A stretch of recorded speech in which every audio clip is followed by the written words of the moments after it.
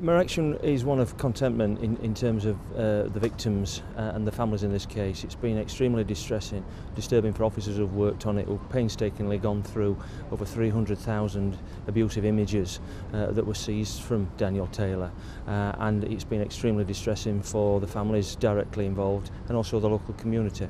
So I'm pleased that it's been concluded and there's some closure for them. The impact on the families of the infants involved has been significant, and as you can imagine, extremely disturbed by what they discovered. I think to the outside world he presented an image of a family man, a caring family man. I think the proceedings today have highlighted the sad truth behind that facade.